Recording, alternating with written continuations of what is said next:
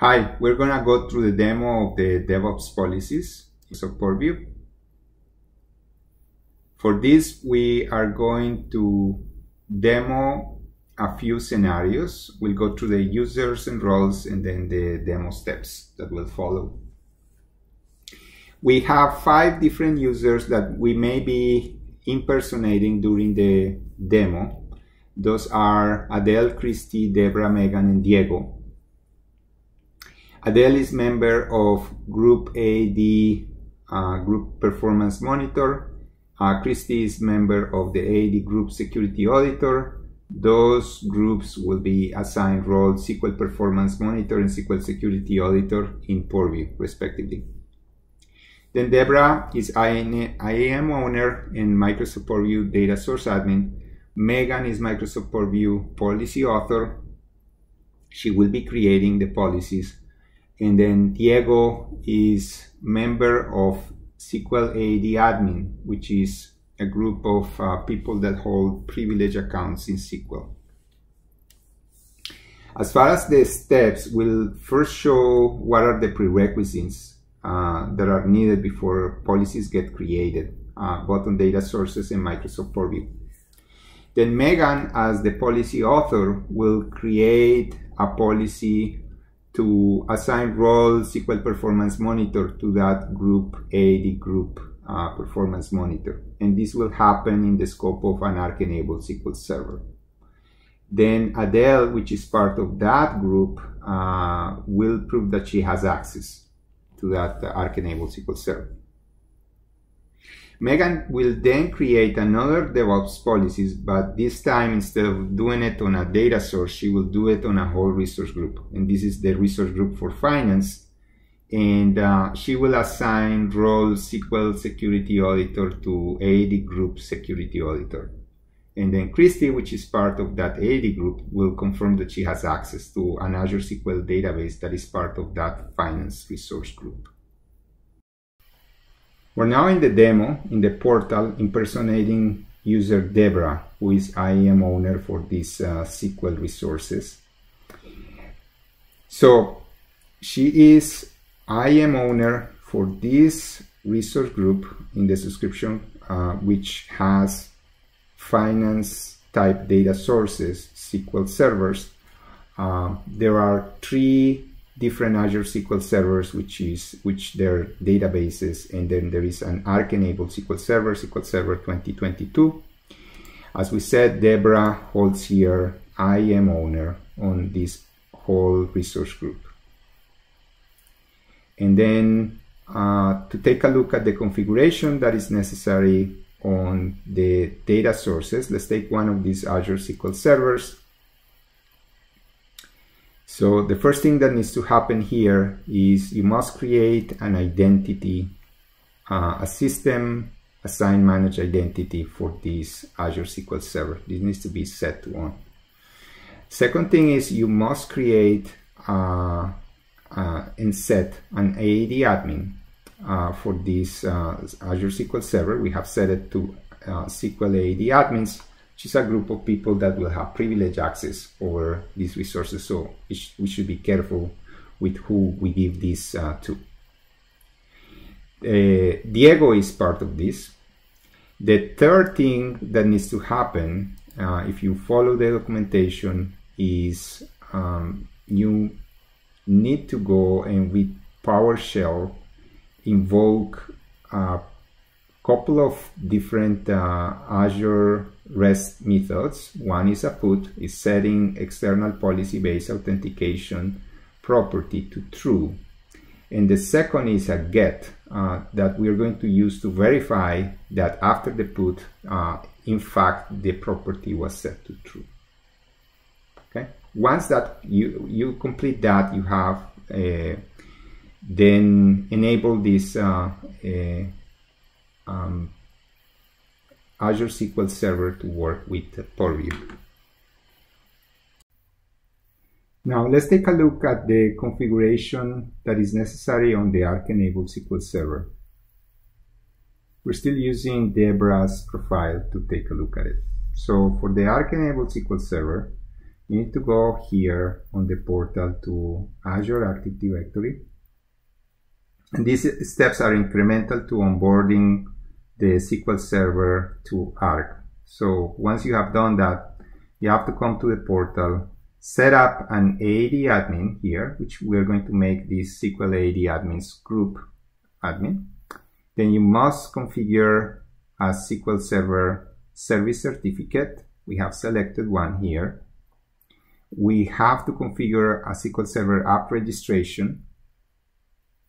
And then once you do that, you can check if the resource is governed. So now we're gonna jump to Purview and then we'll refresh this. So now we're going to go to Purview as Debra.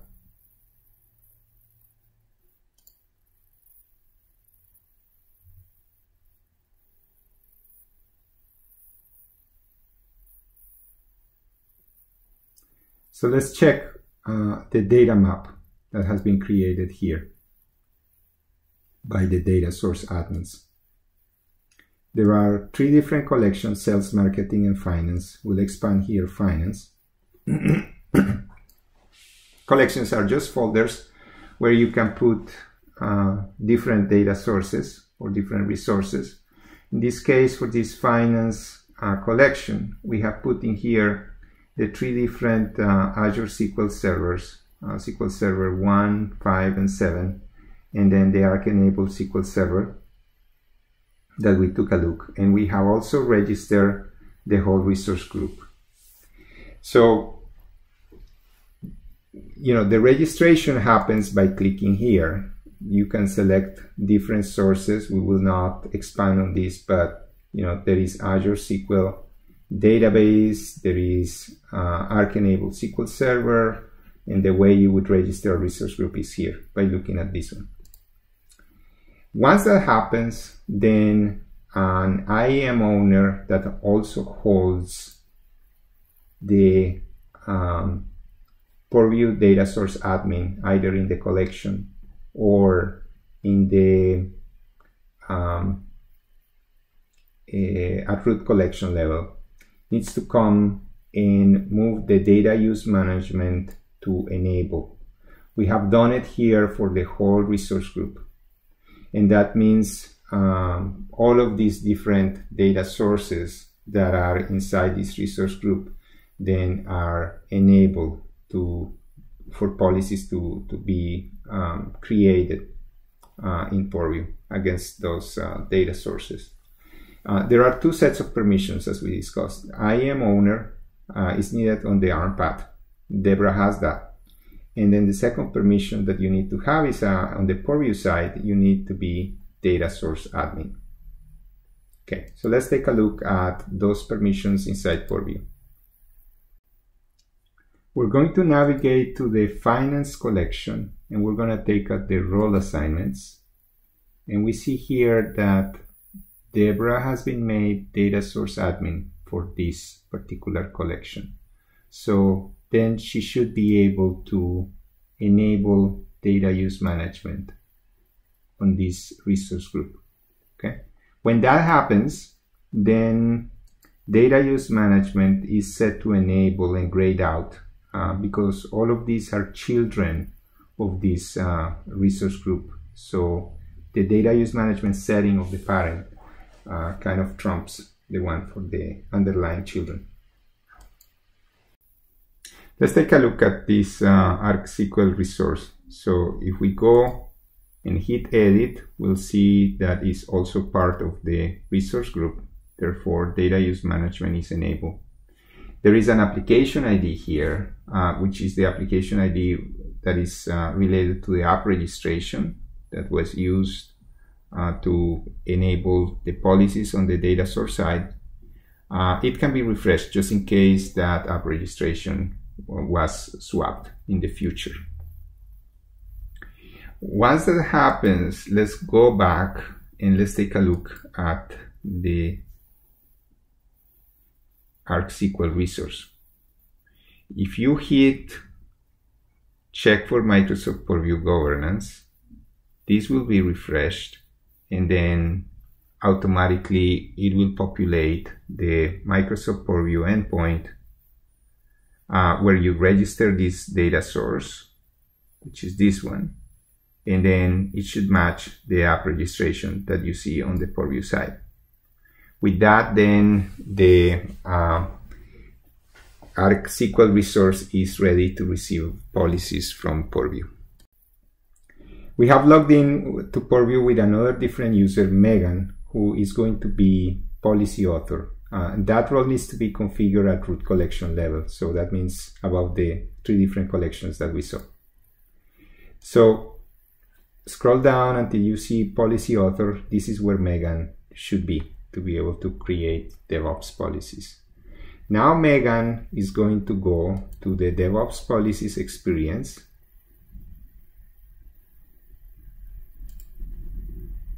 And we don't have any policies here. So the thing that we're going to do is make sure that Adele, who is part of the Performance Monitor AAD group, does not have access right now, just to prove that, we are starting with a clean state. So we're going to log in as Adele.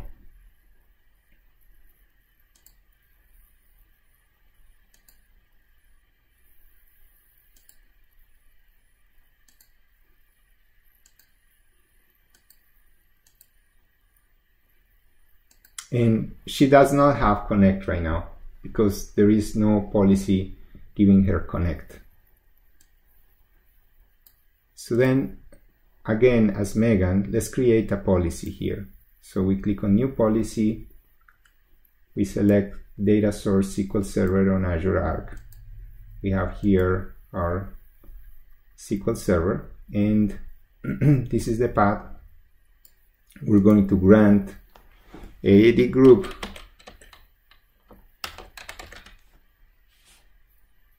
performance monitor role SQL performance monitor, and we know Adele is part of that group, so we just save, and that automatically publishes the policy, and then that policy gets communicated within 5 minutes to the SQL Server. So to expedite the process, I have here, I'm logging in under this tab as the local sysadmin, and I'm going to execute a policy refresh, which then will ensure that the policies get loaded into the SQL Server. So then let's take a look at Adele. So let's try to connect again as Adele.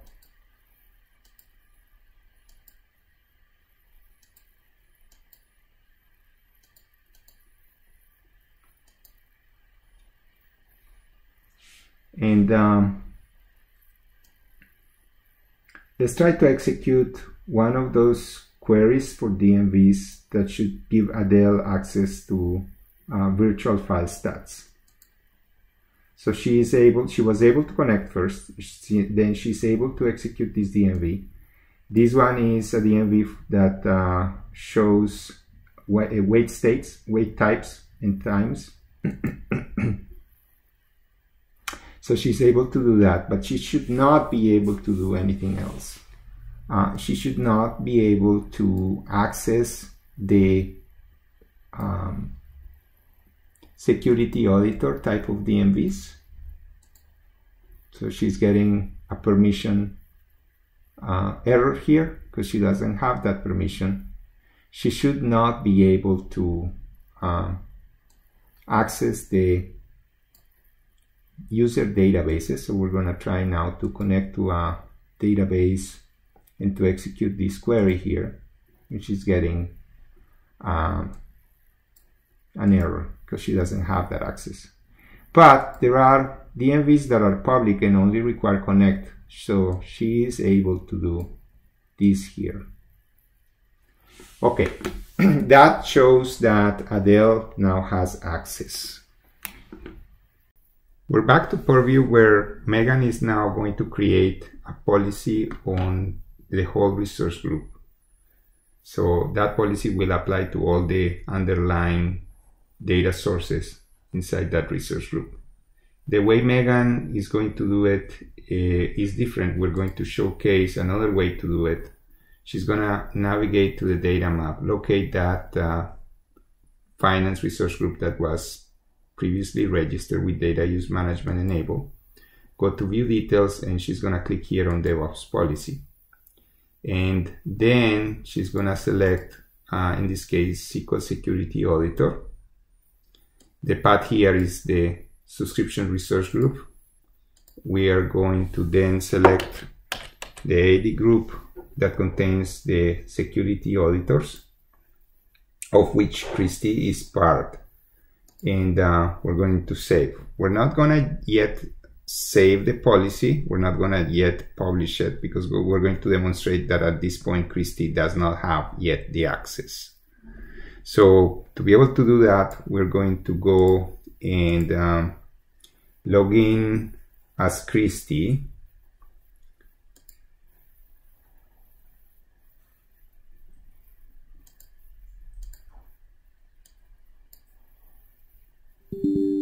And she does not have Connect at this point. So let's go back to Purview. Let's save the policy. We're going to expedite to avoid waiting up to 5 minutes for the policy to be published. So we're going to execute here a command under the sysadmin or the AAD admin that is going to force the reload. So in this case, Diego is our DBA. That forces the full pool of policies from Purview in the Azure SQL Server. And now let's go back and take a look at Christy. Let's try to connect as Christy.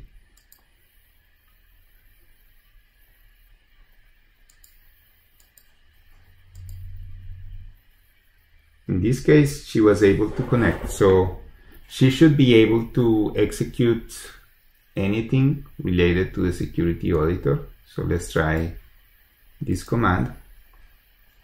This command provides information about the encryption keys, so she is able to see the key algorithm AES, the key length, the encryption state, etc. for this database. Okay. Now let's try something related to performance monitor that she does not have access to. So in this case, this query that we saw before for the virtual file stat fails. The wait type, wait time also fails because Christy does not have that type of permission. She is able to execute any publicly available DMVs that only require the connect, right? And she is not able to go and take a look at the contents of the user tables in the user databases. Okay. In case Megan needs to update the policies, she can come back and click on them and hit edit. And once she does that, she can keep adding or removing subjects here, additional groups. In this case, we had that policy for the performance monitor on the Arc enabled SQL Server. I'm gonna hit cancel here, and in case she needs to go and take a look at when was the last time that this policy was changed or who last updated it, this information is present here when the policies are listed. To be able to delete a policy, she can come and select one or multiple policies and then hit delete. And that basically removes that access that was granted, and within 5 minutes that policy should be enforced at the data source or at the data sources in case the policy was set on a subscription or resource group.